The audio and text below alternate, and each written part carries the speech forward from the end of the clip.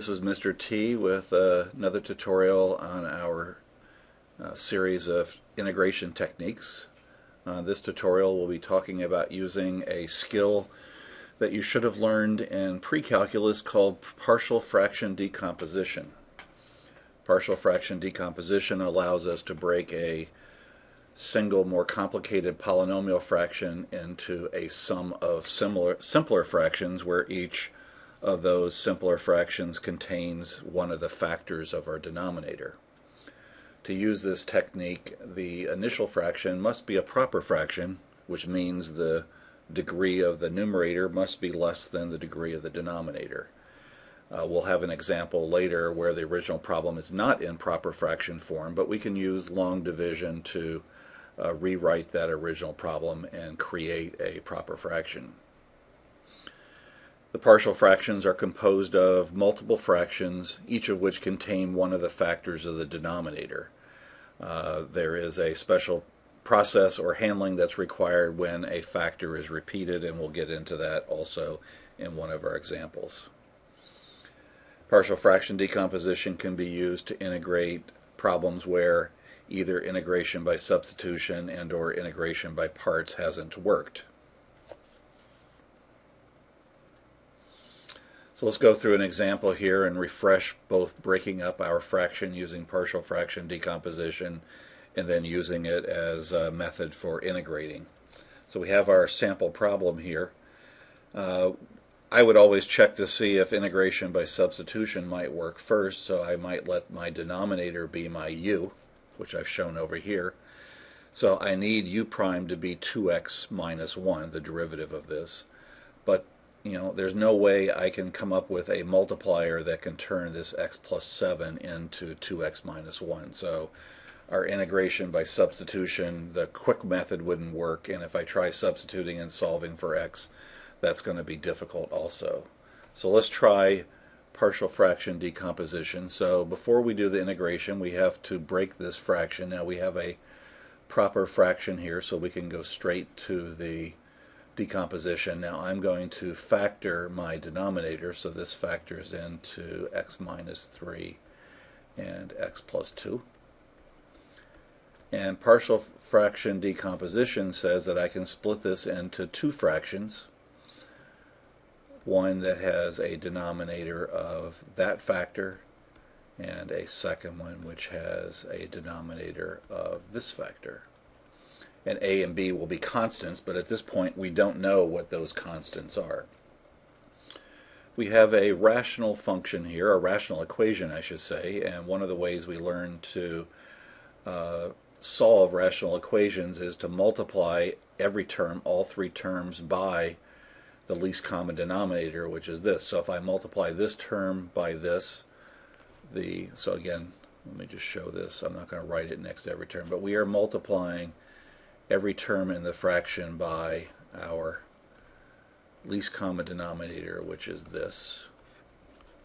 So when I multiply here, the x minus 3 and x plus 2 cancel out, and we're left with x plus 7. Here, the x minus 3 cancels this, so I have a times x plus 2. And when I multiply here, the x plus 2 cancels out, and I'm left with the x minus 3. So this was just a typical technique when we have rational equations to turn it into an equation without fractions. Now we have to figure out a and b, the values of a and b that will make this true. Now this equation is true for all values of x, so we can pick different values of x, and if we intelligently pick those values of x, it'll allow us to figure out the values of a and b. And in particular, what we want to do is pick a value of x that will make this term disappear and a value of x that will make this term disappear. So if we first choose x to be -2, which is the solution here, if I substitute that in, again, this is true for all values of x, so -2 plus 7 equals, and here I have -2 plus 2, which is 0, and 0 times a is going to cause that term to disappear.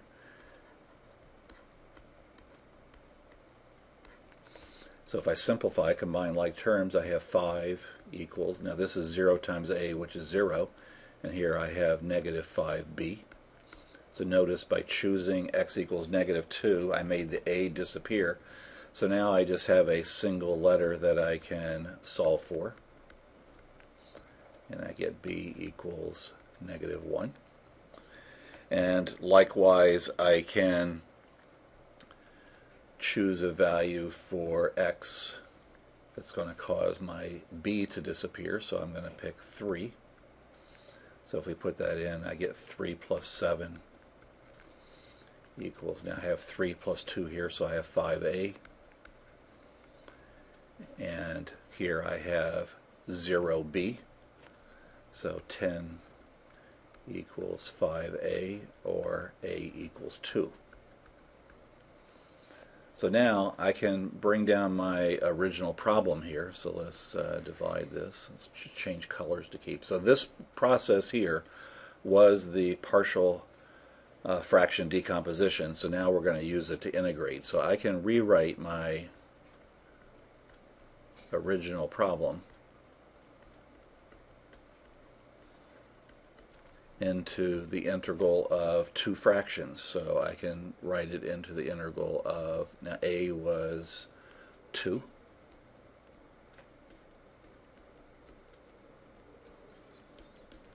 And my second fraction, I put in my b, which was negative 1.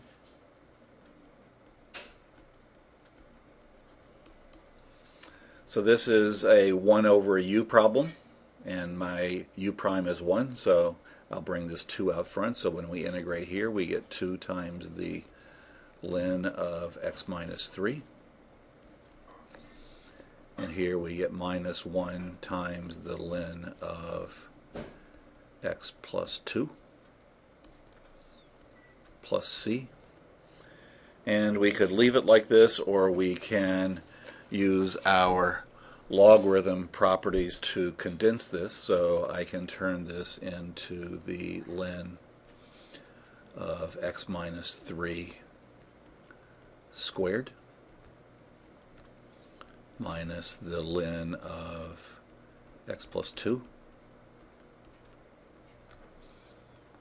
So remember, constants out front become exponents, and then subtraction turns this into division. So I get ln of x minus 3 squared over x plus 2, absolute value, plus c. And that's our first example. So again, the key to being able to integrate this was splitting this up using what's called partial fraction decomposition. Hi, let's move on to example 2.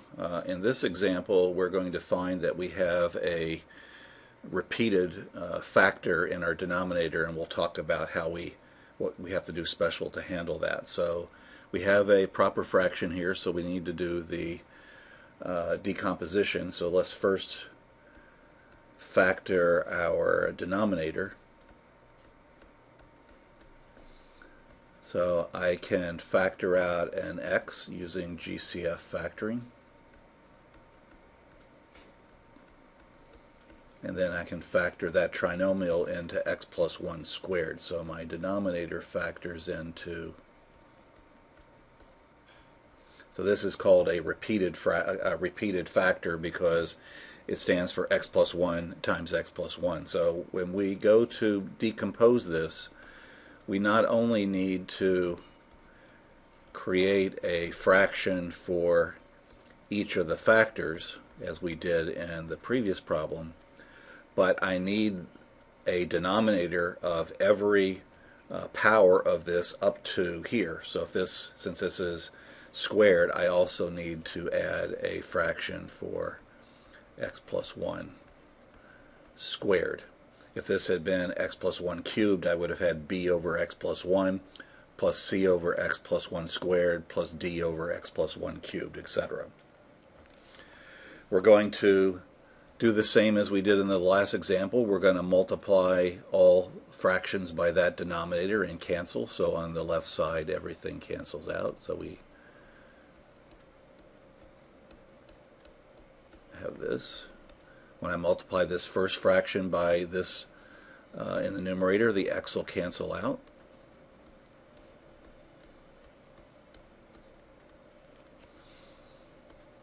And in the second one of these x plus 1s will cancel out, so I'm left with that. And finally, I'm left with c times x because both x plus 1s cancel out. Now we're going to do the same thing again. This equation is true for all values of x, so let's pick some values of x that wipe out some of the letters. So let's pick x equals 0 first because that solves this factor. So if I put zeros in here, we get 0, 0, we get 6.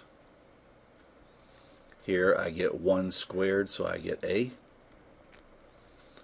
Here I'm going to have 0 times 1, which is 0. 0 times b is 0, so the b cancels out. And here I have 0 times c. So by putting 0 in, I am able to solve that a is 6. Let's pick one that's going to cancel out these factors. So let's pick x equals -1. So 5 times -1 squared is 5. 20 times -1. Now if I put -1 in here, I get 0 squared, so that's 0, that cancels. This will cancel, so I'm left with -1 times c, or -c. So we combine like terms here. I get -15 plus 6 is -9. And c therefore equals 9. And to isolate and find the value of b, the trick here is we're going to have to substitute in these values of a and pick a different value of x. So let's pick x equals +1. That's easy to calculate. So we're going to pick x equals 1. But we now also know that a is 6 and c is 9. So let's plug into our original equation. So I get 5 plus 20 plus 6 equals, now here I've got 6 times 2 squared plus b times 1 times 2 plus c, which is 9 times 1. So we can simplify that. Here we have 31. Here I get 4 times 6 is 24 plus 2b plus 9. So this is 33.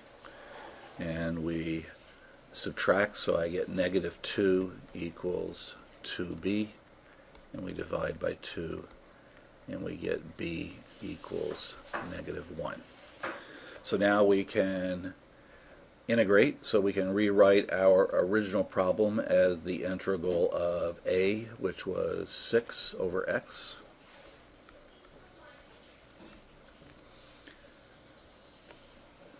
plus the integral of -1 over x plus 1, that was b,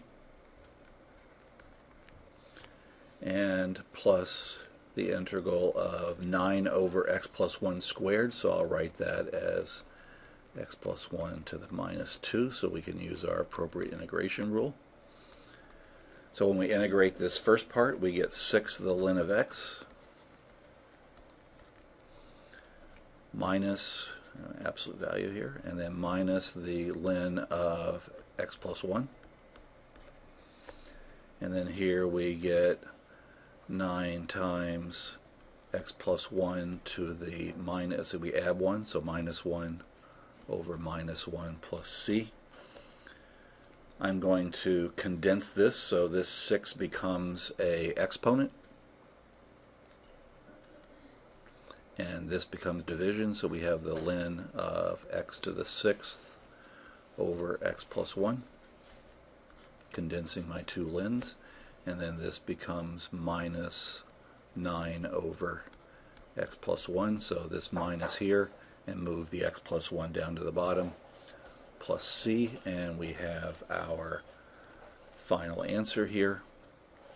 Again, this answer is the integral of our original problem here, and I had forgotten up here to write the dx, so let's make that correct.